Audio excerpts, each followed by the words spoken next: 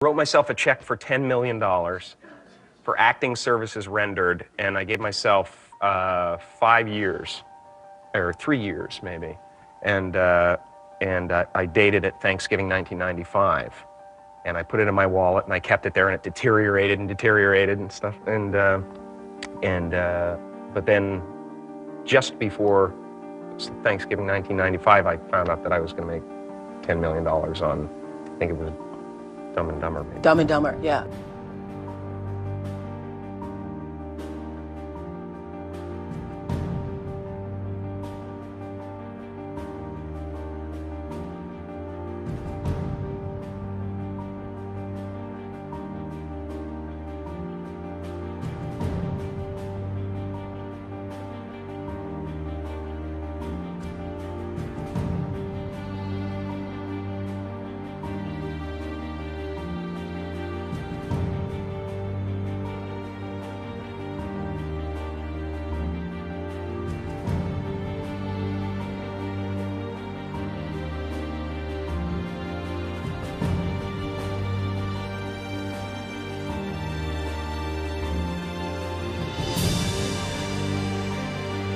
When a seed is planted in the ground, all you can do is water it. You cannot control the sunshine, you cannot control the weather, and you cannot control what the locusts will come and try and destroy it. All you can do is plant your seed in the ground, water it, and believe.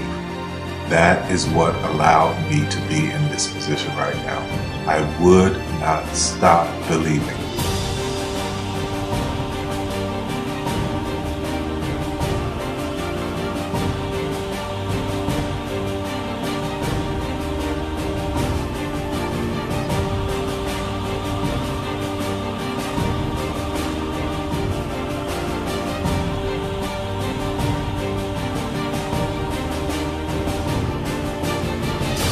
Just don't take no for an answer. I mean, I think if you believe in what you're doing, many people will tell you, why you're mistaken, why it'll never work. But if you really believe passionately in what you're doing, just keep going, keep pushing on, and then if you don't succeed, pick yourself up and try again, and ultimately, if you're that determined, you will succeed in life. This is a major opportunity. This is a major lifetime event for you. In all of the years that I've been doing this, only one person has quit, left. I've been amazed that there's only been one person, because some people, and sometimes you really suffer. It's very tough. People say you have to have a lot of passion for what you're doing, and it's totally true. And the reason is because it's so hard that if you don't, any rational person would give up. It's really hard, and you have to do it over a sustained period of time. So if you don't love it, if you're not having fun doing it, and you don't really love it, you're going to give up. And that's what happens to most people, actually. If you really look at the ones that ended up being successful, unquote, in the eyes of society, and the ones that didn't, oftentimes it's the ones that are successful loved what they did so they could persevere when it got really tough. And the ones that didn't love it quit because they're sane, right? Who would want to put up with this stuff if you don't love it? So it's a lot of hard work, and it's a lot of worrying constantly. And if you don't love it, you're going to fail. Make a choice. Like, you just decide what it's going to be, who you're going to be, how you're going to do it. Just decide. And then from that point, the universe is going to get out your way. Because it's only about 1% of people have the ability to really take risks, entrepreneurial risks. 99% of the population can work for a business once it's established. Only 1% have the courage and the ability to actually make the entrepreneurial breakthroughs that create those jobs. Somebody said to me, what did you learn from your father? And what I learned from my father is that work can make you happy. Really can make you happy. But you have to love what you do. You're meeting your must, my friends. Maybe it's time to change your must. Some people's must is survive. Some people's must is to be okay. Some people's must is to have freedom. Some people's must is to have more than they could possibly spend. Some people's must is take care of everybody around them. Whatever your must is, you're going to get it. Think how your life would be different if you raised the standard of what you expected from yourself, not your people, yourself, to that level. How things could shift. It's all about changing your shoulds to musts. It's all about going back and saying, this is how it's going to be.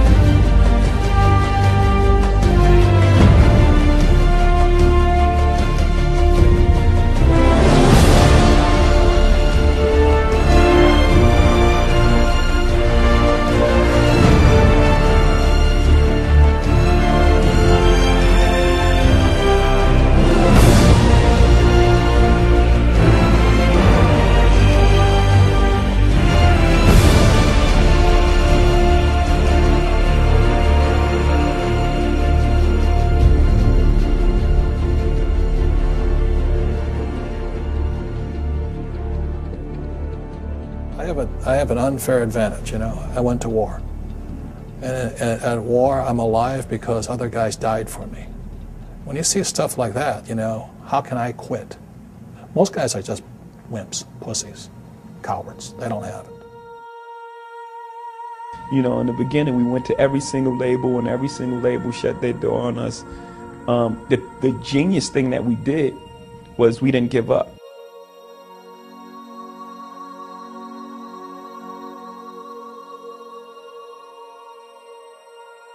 The guy who is willing to hustle the most is going to be the guy that just gets that loose ball.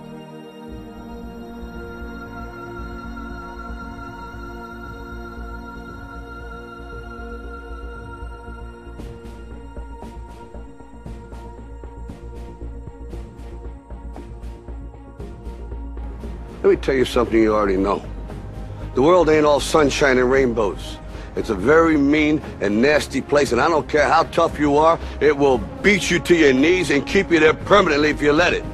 You, me, or nobody is gonna hit as hard as life. But it ain't about how hard you hit. It's about how hard you can get hit and keep moving forward. How much you can take and keep moving forward. That's how winning is done. Now, if you know what you're worth, now go out and get what you're worth. But you gotta be willing to take the hits and not pointing fingers saying you ain't where you want to be because of him or her or anybody. Cowards do that, and that ain't you. You're better than that.